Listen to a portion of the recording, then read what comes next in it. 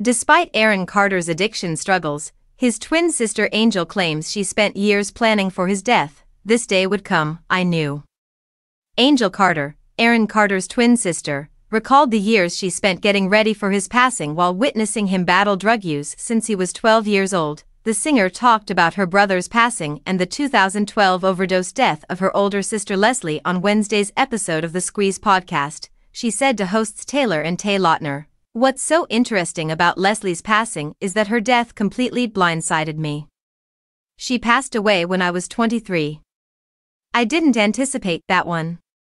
When she died, I was already in therapy preparing for Aaron's death." Angel, 36, continued. "I thought he was going to die.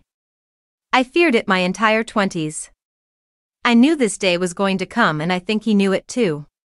The mom of one, who dedicated years of her life trying to help the I Want Candy crooner, explained he couldn't get himself out of his addiction and often pushed away her support. She recalled the summer of 2019 when the singer's battle heightened as he experienced an alleged episode of psychosis amid his diagnosis of bipolar and schizophrenia disorders.